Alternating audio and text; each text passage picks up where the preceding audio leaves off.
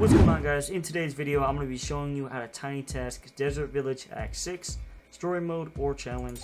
Here are the units you want. It doesn't have to be these ones. It can be any starter, Blowback, Tatsumaki, Metal Knight, etc.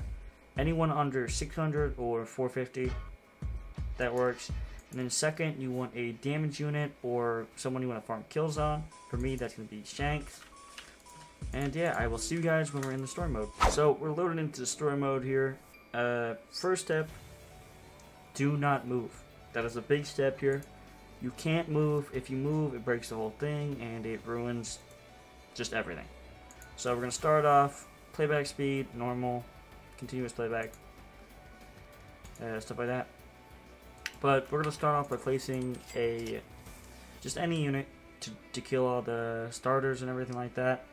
But we also I'm also going to have the Tinytask link in the description below. And yeah, so if you don't feel like making this, or you have my same resolution and stuff like that, you feel free to download it. But if you don't, you have different resolution size than me, opposed to 1920 by 1080, you can watch how I do it. And yeah, it's pretty simple, pretty easy, stuff like that. But once you have enough money to place both your units, what you're going to do is press whatever your start key is. For me, it's F8. I click F8, and I slowly move, place it a couple times. It's my starter unit. So, yeah. Now I'm going to come down, place my Shanks right about here. Here works. Make sure he's placed. I'm going to spam upgrade. Make sure he's fully upgraded, and come down here, go down the middle, and click the retry button. This is where the retry button is going to be back. I'm clicking a little bit to the left, or the middle, because for story modes and challenges, they're different. It's in the middle for story mode, but for challenges, it's a little bit to the right. That's why I'm clicking on the middle and the right side. Just so I make sure to click on both of them. I'm going to stop that. I'm going to click this play button, and now it's continually looping. And also, while we're tiny tasking here, I want to say I'm going to have every single map with a tiny task coming very soon. I don't know how soon, but relatively soon. All the maps are going to have a tiny task that you guys can download and use. It's only PC, only 1920 by 1080 resolution. But besides that, if you have both those, you can use this tiny task. And yeah. For me personally, it gets me a ton of gems, and if you're doing this for challenge, it gives a ton of pretty much everything besides rerolls. It doesn't give as much as it used to, but it still gives a decent amount. And if you're farming the new quest that got reset, it'll be a big help as well.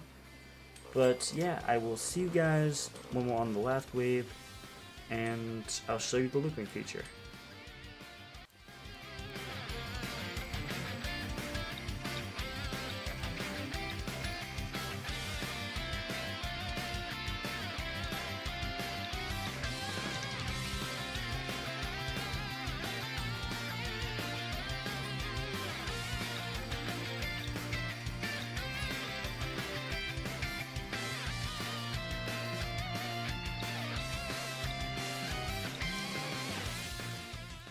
Here we are on the final wave, and